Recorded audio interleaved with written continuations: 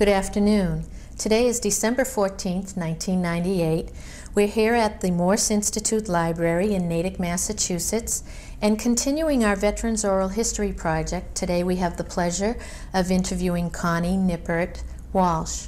Good afternoon, Connie. Hi, Joan. How are you? Pretty nervous. Are you? Okay. Well, we'll try to calm you down. Okay. Can you just tell me your address where you're living right now? I live here in Natick. In Natick. And your marital status? I'm married. Your husband's name? Stephen Walsh. And do you mind my asking you your age? I'm 52. 52 years old. And do you have children and grandchildren? I have 2 children of my own, Gabrielle and Benjamin, and I have 3 stepchildren, Jason, Tara, and Patrick. And I have a step-grandchild, Jason's daughter. And what is Jordan. her name? Jordan. Jordan. Where were you born? I was born in Kentucky, Lexington, Kentucky. And were you raised in that area? No, my father was a career Navy officer, so we moved a lot. I've been all over the United States. So were you considered a brat, so to speak? No, the Army kids were Army the brats. I was a Navy junior. A Navy junior. Right. Did you enjoy that experience going all around? Very much. How do you feel that it affected you from youth to adulthood? There were good and bad effects of it. I think one of the good effects of being a Navy junior, besides seeing the country and learning a lot about the differences in the country, was the constant need to be in new situations meant I had to constantly learn how to make friends. So I'm pretty adaptable, and I think that one of the unfortunate parts of growing up moving around quite a bit, and I guess that's true whether you're military or a business, somebody relocating a lot because of business, is that I really never got a chance to see anybody grow up. We would meet people and then we would never see them again, with the exception of my grandparents, whom we got to visit every year or two. I never had any constant in my life, and that was very difficult. Mm-hmm. What parts of the U.S. do you remember liking the most in your moves? Hawaii. Did you live in Hawaii? Yeah, I lived in Hawaii. I loved Hawaii. I liked Charlottesville, Virginia, which was a place we lived for only 9 months, but it was out in the country. It wasn't actually in Charlottesville, but I loved living in Virginia. How did your mother adapt to this? I think it was a very hard life for my mother. I was the oldest child. My father was away at times. He was away once for a year and a half when she had 3 tiny children on the other side of the country from her family. She lived in Seattle at the time. It was very difficult for a military wife, but they did it because they were in the military too. Sure. Yeah. What made you decide to enter the military? Tell us a little bit about backing up a little, high school, graduation, after high school, and then military. I think I'd like to go even earlier. Sure. I think if you grew up as a military child, I can only speak for myself, of course.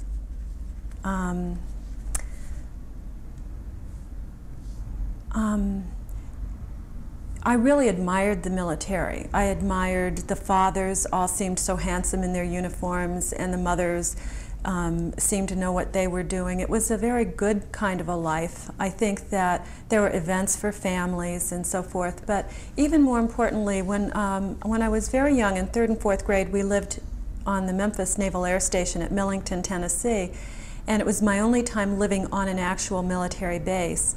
And I'll just never forget how I think my patriotism was born there. It was really something to see and to be living right on the edge of such a very large military establishment. It was a naval air station, and they would fly planes in from all over the country at times. And if there was a hurricane in the south, the Florida planes and so forth might be sent up, you know, for safekeeping and land up there. So it was constantly seeing a lot of power, big machines, but the base really revolved around, I think, or for us as children, when the flag went up and the flag went down, when they played taps in the evening, the cars would stop, The men would salute if they were in uniform. People would get out, put their hands over their heart, and face where the main flagpole was. And I'll just never forget the impact that had on me as a small child. I grew up very patriotic. I sang all the songs. And this would have been in the 50s. Right, in the 50s. 1950s. Right. So there was a real love of country. A very deep love of country. And I wouldn't say I was crazy about the military. It was just what one did. Yeah. And so getting back to your other question, I went to, part of my story is that I was a little sheltered. My father, when we moved to Newport, Rhode Island, he had a 3-year tour of duty, and I would have had to leave at the end of my junior year, and my father and mother decided to re-up for another tour in Newport so that I could finish in the same high school. And when I say I was sheltered, I went to a Catholic girls' high school, and then I went on to a Catholic girls' college that was in Emmitsburg, Maryland. So I'm not sure 8 years of being cloistered prepares one to be in the world of men, which the military certainly was when I went in the military. But that's just part of my story. And when did you go into the military? In 1967, I went to a college in Emmitsburg, Maryland, St. Joseph College, and our nursing class was a class of 80 young women. And our school doubled its tuition while we were, I think, at the end of our sophomore year. So a lot of us, being the leading edge of the baby boom generation, really were the older kids in our family. And I felt a duty to try and keep the cost down for my other siblings so that they had a chance at going to college. And the military at that time, because of Vietnam, had a very attractive deal for college-educated nurses. They would pay your senior year if you would serve 2 years in return, and they'd pay your senior and junior year if you wanted to give 3 years back to the service. And so of our class of 40 women, 20 of us went in the military, which was really huge. That's a high 50%. Went in the military. It was the height of the Vietnam War. Well, it wasn't, I'm not sure it was the height, but it was 1967. So I can never remember, I could do the research, if it was, the split was 9 and 11, and I don't know if it was 9, I think it was 9 Army, 11 Navy, but I'm not sure, it could have been the other way around. So you made the decision as a junior or a senior to? I decided I would be in my senior year and give 2 years back. So the entire time one was in school, one was in the military. You enlisted prior to your senior year. We were enlisted people for the first half of the year, and in December I was commissioned an ensign in the Navy. And we were paid an ensign's salary, believe it or not, to go to school. We thought we were quite wealthy, and by standards, we were. Do you remember what the pay scale was then? No, but it was nothing like it is now. And as a commissioned ensign, where did you go from college? From college, I had some time off before I had to report for basic training in August. My family still lived in Newport, Rhode Island, so I worked in a hospital in Newport, Rhode Island. And then basic training was in Newport, Rhode Island, so that was I didn't get to go away. How long was your training? I think it was about 4 weeks. Do you remember daily what it was like? You had had some nursing experience already. So was your training in nursing or in the military field? No, the training was in the military field totally. It was nothing as strenuous as what the line officers, the men had to go through. It was kind of, I don't mean it was a joke, but it was common knowledge that we had a very fluffy indoctrination. But we still had to march, we still had to sit through classes. I could never understand. They would encourage us to, or we'd have lunch, and at lunch at the officers' mess they would have wine flowing in fountains, and then we would go back to class and try to stay awake in the hot August afternoon. It was rather difficult to do. But while we were in basic training, one thing that we did see were films that, and I can remember, they made a big impression on me. It was very clearly denoted in the films that the war depended on the men overseas. We were the Navy, so the Marines, we were helping the Marines in the field, and the Navy nurse trained the Navy corpsmen. Sorry. That's okay. And the corpsmen had to be good. Mm-hmm.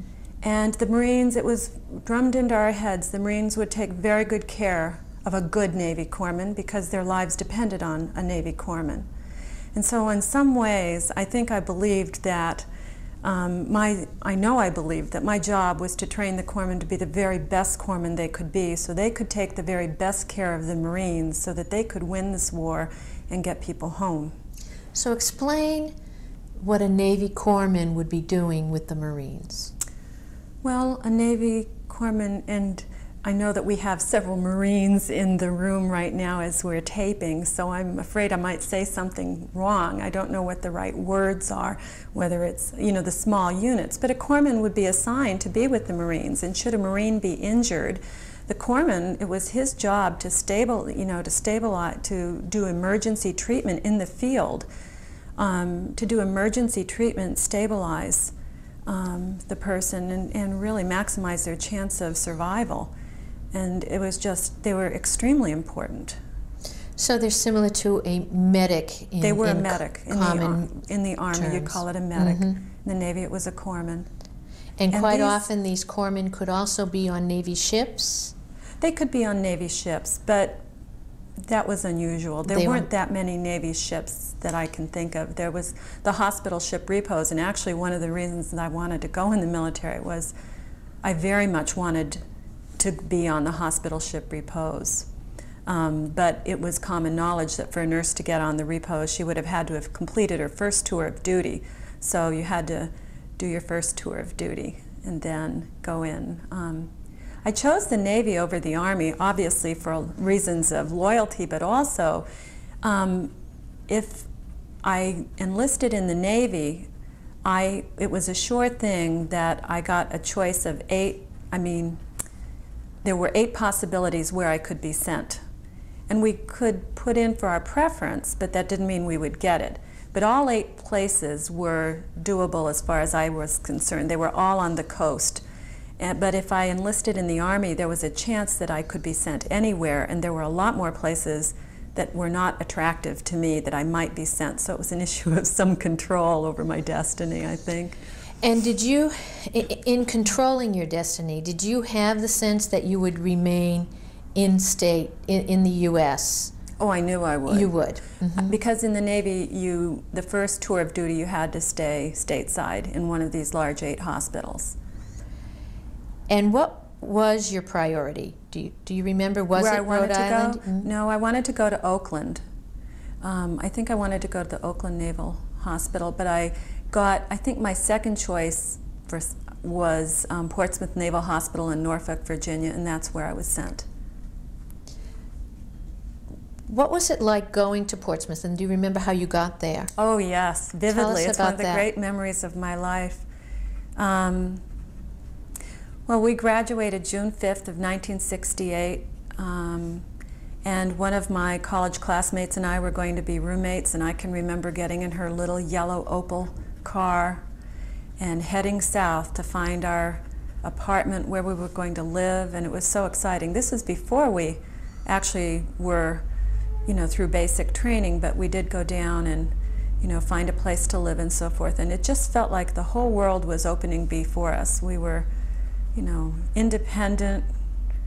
Our parents weren't going, we were just the utter exhilaration of thinking the sky was the limit, we could do anything, and we felt so grown up. And I remember what we had to eat for dinner that night. We went out to dinner after we had prime rib at some restaurant. Oh, I just thought I was something else. And was this a friend from college, a roommate? A classmate. Mm-hmm. Yeah, another nurse. Did you stay friends with her throughout your career? Do you mean in the Navy? Mm-hmm. Oh yeah, we lived together mm-hmm. until she married and left the Navy. Mm-hmm. Yeah. Did you still maintain a contact with her after? Not so much. For years we did, and sent Christmas cards, but over the years, just kind of petered out somewhat. But we're still glad to see each other at college reunions and things. Sure. So along with college, you had that other relationship with her as being a Navy nurse at the same time. Mm-hmm. So tell us more about your experiences. As a Navy nurse? Mm-hmm. I kind of divide it in half. There was the first year of active duty and then the second year of active duty. The first year of active duty, well, to begin with, it was a very large place, the Portsmouth Naval Hospital. It was 11 stories, 12 stories high, and each story was like a T. So there were approximately 3 units on each story, so it was very, very large. And we had not only people from the Norfolk area, but also we had foreign military who would be patients. We had certainly a large number of patients from Vietnam because the Marine and Navy and all the fellows, when they came back, went to the hospital closest to their families usually, or the specialty hospitals. And so it was a very large, very busy place. And I had my orientation on a women's dependent floor, I think, and then got assigned to a medical floor. And one day, a rather tyrannical woman supervisor, I just happened to be doing something that was a high priority of hers, and so she decided she would make me a head nurse before other people who were senior to me. So I paid for that one big time with my colleagues. I really was made a head nurse at much too young an age. I think one thing I want to impress in this interview is that I was 21 years old with a college education, which in those days as a nurse meant I didn't have a lot of experience. I had the education, but not the hands-on experience. You weren't on the floor a lot as far as being in a hospital situation. Right. I mean, I had adequate to be safe, but, I didn't have a lot of experience with patients. Mm-hmm. And in the Navy, you got a lot of experience very fast, and good experience too. So that first year was a year of learning. It was a year of not making a mistake twice. I made a lot of mistakes in the beginning. I think it's part of the learning curve whenever we're a novice in something. I had excellent education and leadership skills. That was another thing I forgot to say about my basic training. I think we were, as officers, given very excellent education and leadership. I think that leadership education has marked me well over the years. I've had a number of leadership positions, and a lot of it goes back to my Navy training. So that first year was a year of continuing to be a very patriotic, serve my country, rah-rah, learning how to be a good nurse, learning how to run a floor. That was difficult. I was put in charge of a floor with 34 male patients, 8 male corpsmen, 3 male physicians, and I was the only woman, and I really didn't know anything about men. I didn't know anything about the world. I'd been in Catholic girls' schools for 8 years. It was rather traumatic. So I was kind of just struggling to survive and learn. At that time, were any of the male nurses, male doctors, male patients helpful to you in any way in helping you to learn? Oh, everybody was helpful. It was a wonderful time. There was wonderful camaraderie. The physicians, I had a physician that I worked with who was one of the finest physicians I ever worked with, Dr. Harry Maxon. And he was just a very idealistic young man. I was an idealistic young woman. He had, I think he and his family were from Louisiana. He was a wonderful man. High ideals. I worked with wonderful people. A lot of people say the military, over the years I've heard so many things about the military. I happen to work with wonderful people, so I was lucky. I guess not everybody has that experience, but I worked with wonderful people. My supervisors were wonderful people. You had mentioned earlier that some of your patients were patients from Vietnam. Was this, seeing them come in after their experiences in the war. Did this change your attitude at all, or did it? It very much changed my attitude. I think person by person you would hear stories of things, and the stories were very upsetting. At first I didn't want to believe these things were true, and I thought, why are they saying these things? I just couldn't believe that these things were true. Such as what? Do you remember any of them? No, I think I've kind of blocked that out. I remember coming on the unit one evening when I was on, and there was a cluster. This was in the days of open wards. There was a long ward, and there were probably, 18 beds on one side, or 16 beds on one side, 16 on the other, whatever. And seeing a whole bunch of people clustered around one bed and going up to find out, well, what's going on? And they were sitting there listening to a tape someone had sent them. And somebody had sent them from the field. And now looking back on it, I think the men were just kind of processing and talking about their experiences. But I was kind of shocked, and I don't even remember what the subject was. I think this is common with vets from the Vietnam era. There's a lot of things that we don't remember, Mm-hmm. I think there was a lot of denial for me in the beginning.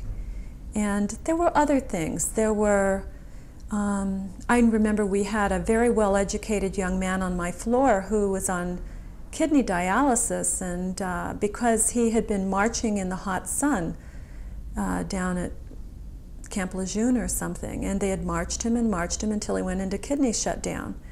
And it was unclear if he would, I think he was a biochemist, PhD, enlisted fellow, a very nice fellow, but his future was kind of grim at that point.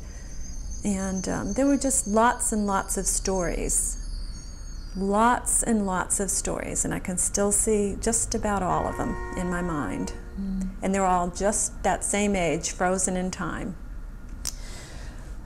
When you mentioned that one of your major jobs would be to train the Navy corpsmen, was that immediate? Was that the first year also that you were involved? You were constantly training the corpsmen. These were young boys, and if I was a young girl, these boys were younger than I was for the most part, and some of them were opting to be corpsmen because I'm not really sure all the reasons people did, but these were young boys. They had, I don't remember if it was 6 or 8 weeks of hospital corps school in Great Lakes, out in the Great Lakes, and then they came to all the different big hospitals, and they were apprenticed they were just serving an apprenticeship, and so they had to learn everything there on the floor. They had some basics like how to take temperatures, but these are the same kids that could be graduating from Natick High, and then they're shipped off, to basic training and corpsman school, and then off to,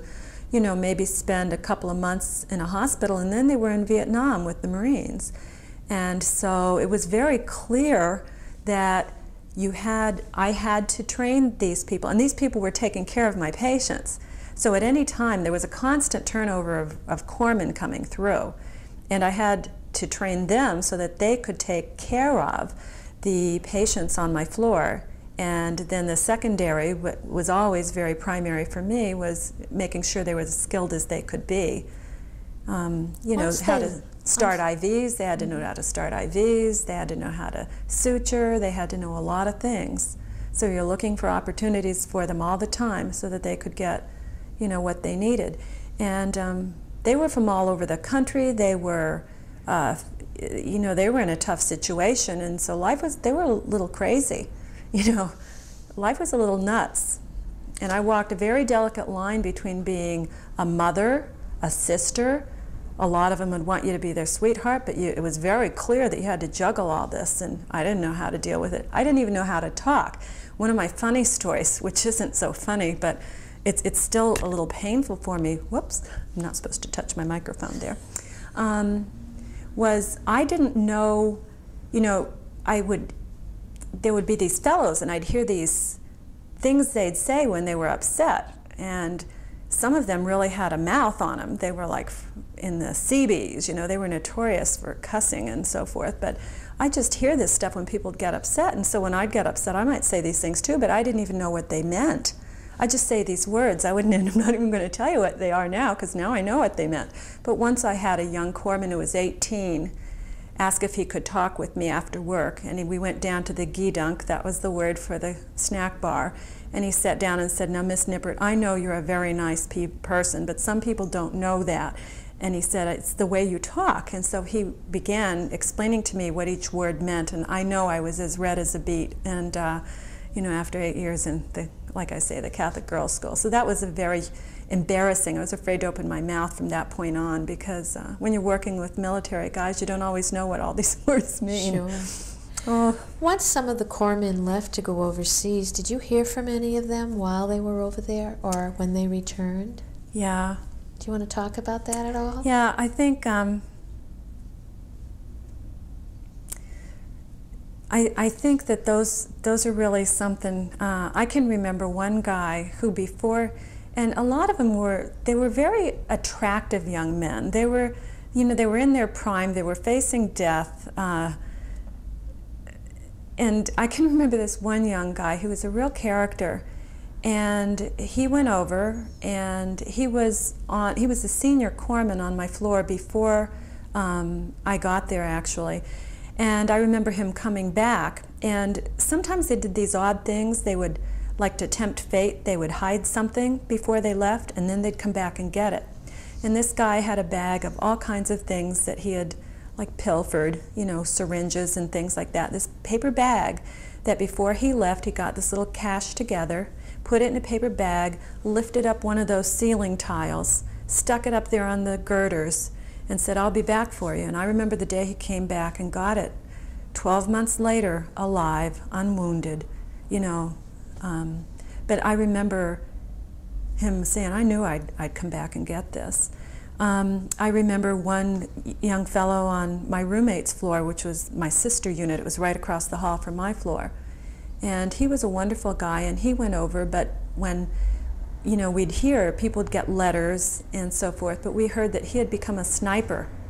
And he was a really nice Latino corpsman, as nice as he could be. But he had decided when he was over there that he didn't want to be a corpsman, he wanted to kill people. And it really was shocking to us that what must have happened to him to change him like that. That was one thing. I was engaged to a fellow that went over to Vietnam and came back, thank God. And he would write letters to me, and they were wonderful letters. He was quite a writer, and one of my big regrets in life is that I did not save his letters. I eventually married somebody else and felt it was wrong to keep these letters, so I got rid of them. But I regret it because he chronicled what it was like in the war, and he was a really fine person. And he would write about this friend of his, another corpsman named Smitty. And then one day a letter came that Smitty had been blown up and killed. And I've always wished that I had saved those letters for my children to see what war was like, because he was a very sensitive young man, and his letters were very poignant, and it was just a wonderful, wonderful thing, which is why I think it's so important for veterans to tell their stories. I may not have been in Vietnam, but I certainly experienced the Vietnam War firsthand. Tell us more about your second year. Your first year was sort of a learning experience. Well, the first year I was in denial of what was going on. And there were a few other things that I don't want to forget just to mention that were going on. It was a very, very turbulent time. They were burning American cities with race riots. The Black Panther movement was very strong. There was racism, and I was just so opposed to any racism. And that was a very difficult thing to deal with.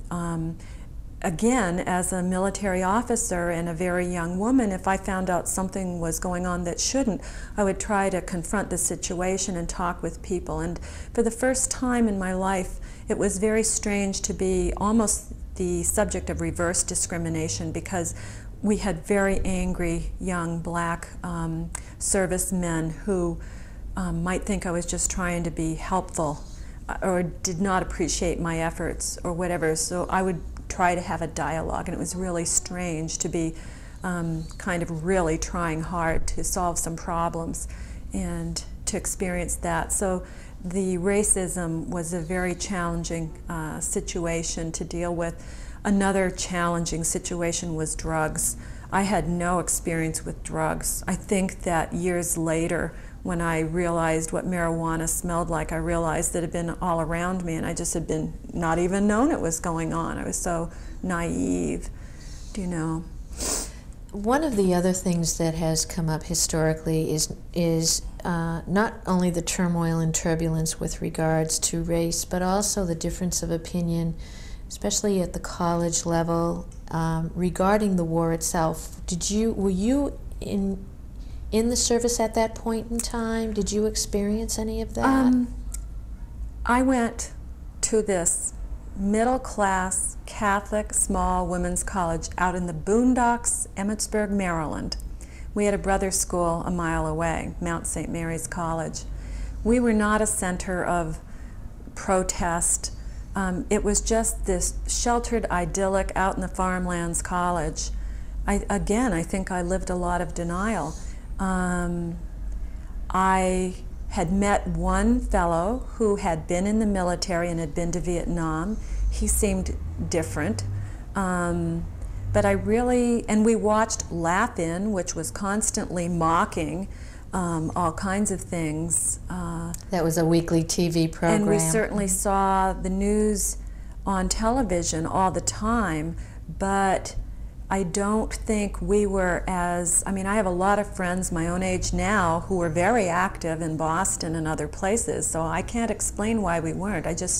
Our minds were elsewhere. We were not that caught up in it. Do you ever remember, though, any kind of situation where in uniform but off the hospital, possibly during free time, that you might have been involved in confrontation by others? Or no, and I'll like tell that? you why. We never left the base in uniform.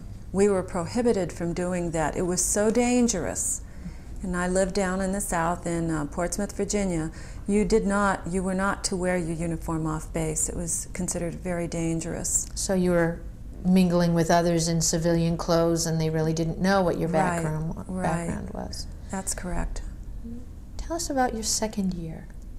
Well, gradually I became just watching the news, listening to the stories. My floor was a medical floor, which meant that we didn't see a lot of the surgical trauma necessarily on my floor. We got a lot of the tropical diseases from Southeast Asia would come to my floor. But on evenings and nights, a military nurse, I may have my primary duty to my floor, but then on evenings I had 4 floors, and on nights I had 6 floors, and on evenings and nights I did have surgical floors. And I did have patients who were returned from Vietnam with all kinds of head and neck trauma and so forth. I had one young man that I met not at my work, but I think socially, who had a crush on me, and he had really severe abdominal wounds and was constantly, he probably still has problems from his abdominal wounds. And so there was a lot of knowledge. So I guess that second year was a very difficult year, because I decided that, and here I was, a woman of conscience, I was in the military, I was part of this military machine that was doing these things. I saw no way out honorably except to continue doing it, but I protested by wearing, I kind of did some acting out. I wore peace beads under my Navy uniform, but I always had these beads and a leather thing, excuse me, I keep tapping that microphone, under my uniform, and was almost hoping somebody would notice and say something, and I could legitimately speak of my angst over all this. But I think I had very wise women supervisors who probably, had they seen them, chose not to get into an encounter with me. Do you ever remember any kind of conversations with some of the senior women or women of your generation, getting the sense that possibly their opinions were also changing a bit? We didn't talk about it.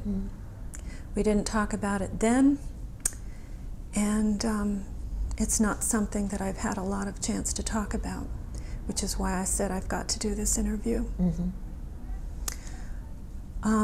I remember one day in the Gidunk, in the snack bar, where one of my colleagues who had another floor on our level, on the 11th floor, had, you know, she'd picked up her mail and she just put her head down on the table and was sobbing. She'd gotten a letter from a boy's mother. One of her corpsmen had been killed in Vietnam. And it was like you just constantly, for the mail, you just lived. And the goal was, you know, that every corpsman I sent over there had to come back. And as far as I know, every corpsman I sent came back. How many do you think that was? I'm sorry, I haven't a clue. I really haven't a clue. I've never thought about it. If you have 8 corpsmen and they're turning over every couple of months and the majority of them are going over there. That's a lot. Some went to pharmacy school. They didn't go to Vietnam. And it was very clear that people did not want to go to Vietnam. Some did, but most didn't. They were afraid. Did you get that sense that most had, if they had the choice, they would have stayed put? Absolutely, absolutely. But you never talked about that because you had to put the best foot forward. You had to be, and I think that they knew that. I was an officer, they were enlisted. They weren't going to confide about their fears or things like that. You know, you did what you had to do.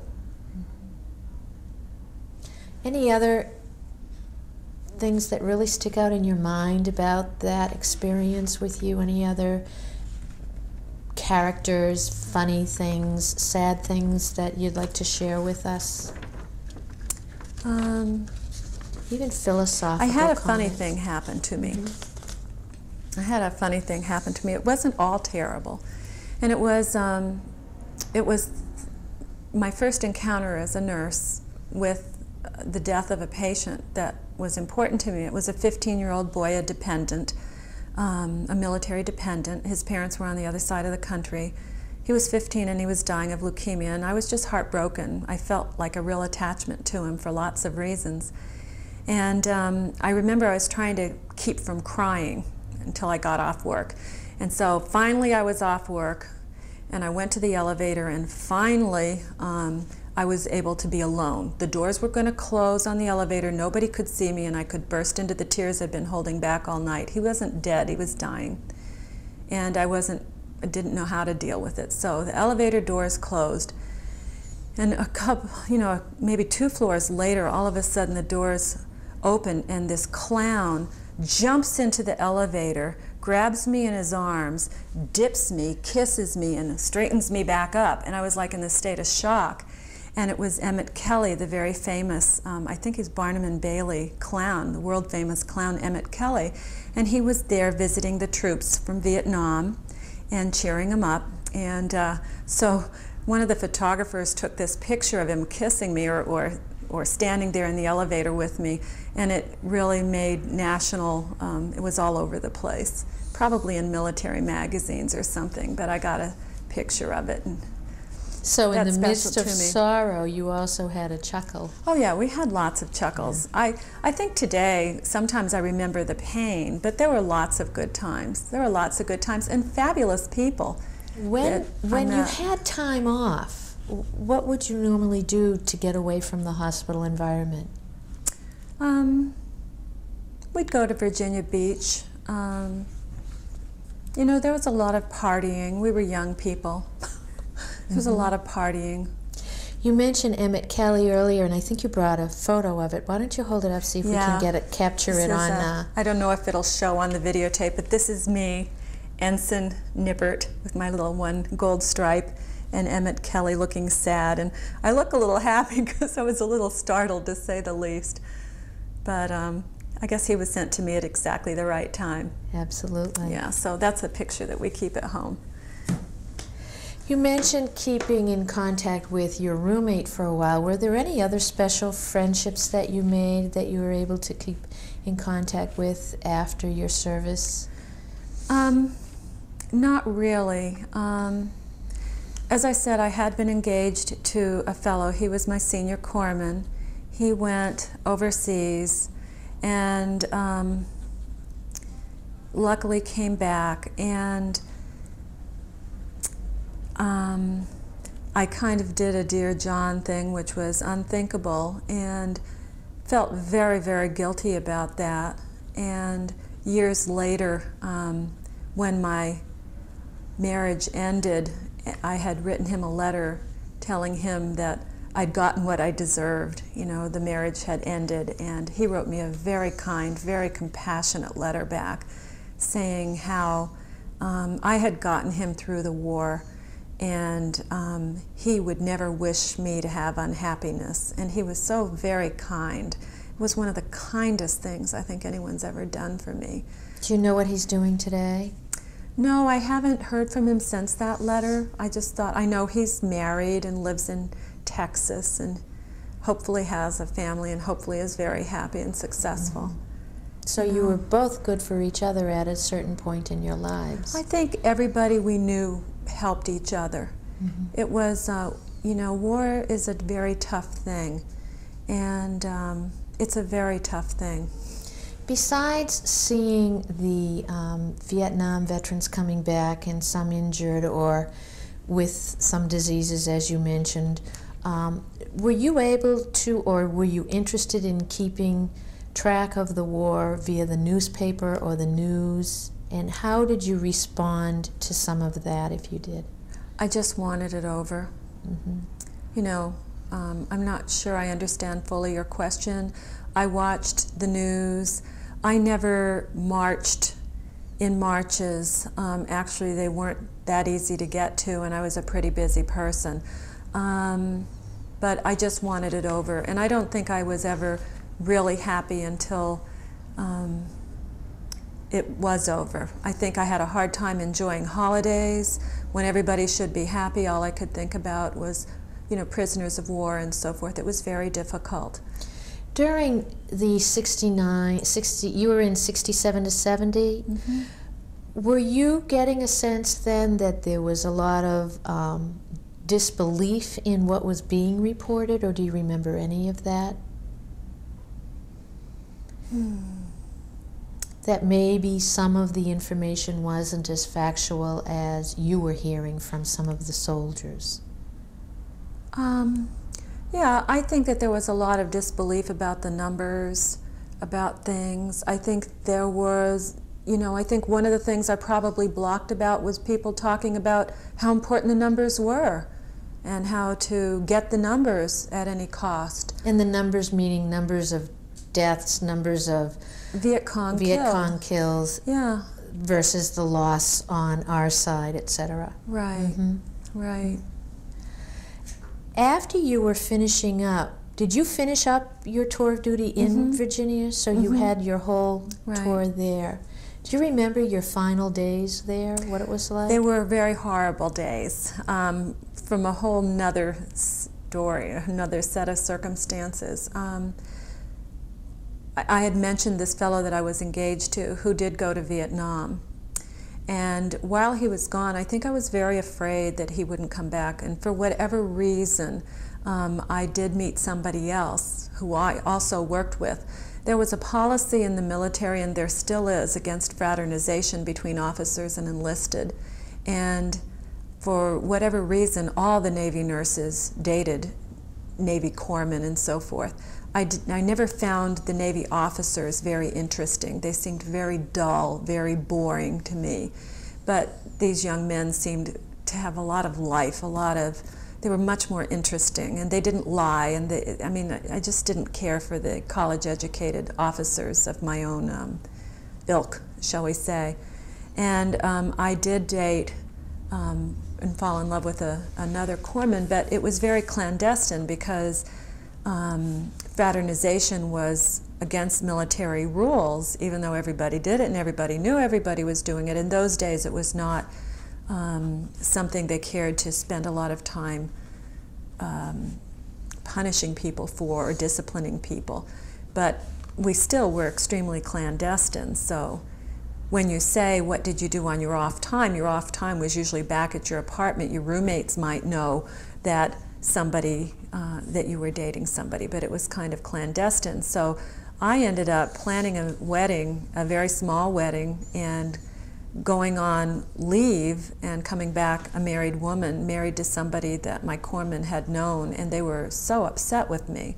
And I only had 5 more weeks in the Navy left, but boy, they made those 5 weeks of hell for me. I don't to this day know if they were disappointed in me as their leader that I had done this. They were disappointed because they knew that maybe people knew I had been engaged to this other fellow, and to write a Dear John letter was like the ultimate sin, you know, to a fellow that was serving overseas. I have no idea. But I do know that people, what had been very friendly, warm working relationships became people were very angry with me. It was very obvious. So that was a difficult... My men, my corpsmen and so forth. And when I left, I was in a really pretty deep depression because there were no goodbyes. We had a tradition on our floor that I had started. Whenever anybody left, I gave them their choice of a German chocolate cake that I bought down the street at the grocery store, or something that I made myself. And so there was always a party whenever anybody left, whenever anybody moved on somewhere. There was always a party. We always celebrated. And when I left, nobody said goodbye even. And it was extremely painful. And I remember walking out of the hospital and getting in my car, and this brand new intern, a very young medical officer, saying, well, see you Monday. And I said, well, no, actually, you won't see me Monday. This is my last day in the military. And he said, you're kidding. How will we ever exist without you? How will we function without you? He was just flabbergasted that I was leaving. You know, and thank God that God put him in my path leaving that day, or nobody would have said goodbye. It was a really painful thing. And I remember going up to Washington, D.C. to join my husband, who was he was working at National Naval Medical Center at Bethesda. He was in the military. And just sitting in my apartment, staring out. I was deeply depressed. And, you know, maybe it was the Vietnam War issues, maybe, who knows, but it was a very difficult time for me. Do you get the sense too that this was sort of an extension of your family, and for family not to say goodbye really hurt? Oh yeah. I mean, in the military I had nicknames. I had 3 nicknames, and one of them, when you say family, I was called Mama Nip. I was called Big Red for obvious reasons. I was big and I had red hair, and I was called Sweet Polly Purebred for other obvious reasons. Because of my naivete, I think. Yeah. Once you finished up and you joined your husband, how did you pick up your life from there? Well, I was a Navy wife then, until he got out of the military, and then one of the benefits of the service at that time, there was a very attractive GI Bill. And when he got out of the military, we came back to Massachusetts. He was a Massachusetts resident when he enlisted, and Massachusetts was pretty good to its veterans. He got to go to a state school for no tuition, and we lived on his GI Bill, and I worked part-time as a nurse, and we raised our 2 children. And then the marriage only lasted 5 years. Another very common outcome of Vietnam-era vets. A lot of our marriages didn't last. We married probably for the wrong reasons, thrown together in wartime. And when officially were you discharged from Virginia? In 1970, I believe it was July of 1970. So then you had a marriage that you mentioned lasted 5 years. You're in Massachusetts, which was new to you. What did you do after the marriage broke up? Well, I lived out in North Adams because my husband was attending North Adams State College. And after I was divorced, it was rather difficult to lead a good life as a divorced woman. I had all these propositions from, there didn't seem to be much of a single life for a person who wanted to be proper. And so I had the idea to move to Boston, and I was told that a young woman with 2 children couldn't survive in Boston. It was so expensive, but I always liked a challenge. So to Boston we moved, and I lived in Brookline for years before I moved to Natick. And are you still nursing? Right now I'm taking a sabbatical, although I shouldn't say that. I'm doing some consulting work right now. I had been working as the director of Metro West Hospice here in the area, and I loved that work very much, but had to quit for personal reasons. We've had a lot of family needs that have come up. So you went from serving your country and helping the wounded to serving your area of Metro West and helping the dying. What does that say about you? Just part of my generation. Compassion. If someone had to say 3 or 4 adjectives. I have often been called caring. In fact, just about every time I'm described, that word comes up. Mm-hmm. How important do you think serving in the military was for you? You know, with everything I've said, I'd do it again. Mm-hmm. I believe, you know, I really kind of like how Israel does it, how everybody serves in the military. We have a country that is so great, and one thing I'll always be grateful to Ronald Reagan for is that patriotism again came back into being while he was our president. It was a terrible thing to see flags burned and so forth. Mm-hmm. For me as a military daughter, it was very painful to see. Oh, it was horrible. It was just a horrible time to live through. Well, you know, it was a terrible time to live through. So I'm sorry, Joan, I've forgotten your question. Well, how important it was to serve. I think it was very important for me to serve, and I think I'd do it again. I know I'd do it again. Sometimes I think to myself, I should have stayed in. How would my life have been different? One of my high school classmates is an admiral in the Navy, you know, and I think that for our country, years ago, I went with my children to Washington, D.C., and I remember going to all the monuments and reading all the inscriptions. And one of the bad points about being a military child when you moved all over the place, you might have just missed the curriculum that taught U.S. history. I really didn't have a real good command of U.S. history. I think I just must have always missed it. Whenever I got to 4th grade, they had it in 3rd, or who knows. But I remember reading the words on the monuments that our founding fathers had written, and the place of God and country, you know, was so very much part of everything. And now I look around and I see my children's friends, our friends, people that are like immigrants, people who have come to this country to make something better for themselves. And with all its problems, it's still the hope of the world. And we are strong. We have freedoms that we take for granted, and I don't take them for granted because my son's girlfriend grew up in Poland, and our neighbor grew up in Bolivia, and we know firsthand from so many people that we have had the pleasure and the grace to have, and the blessings to have known what life is like in other parts of the world. And so I don't take my freedoms for granted, and I know that my father, a World War II veteran, went through terrible circumstances so that I could have a better life.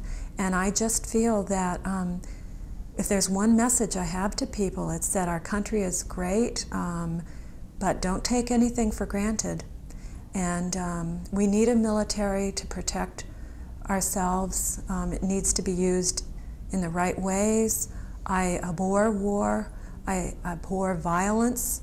And yet I do believe we need a military, and a strong military. Mm-hmm.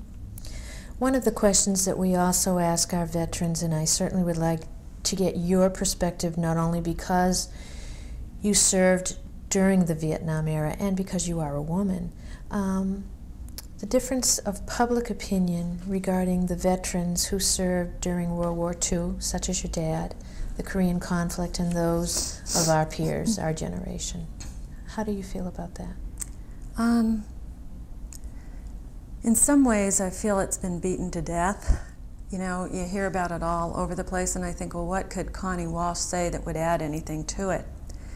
But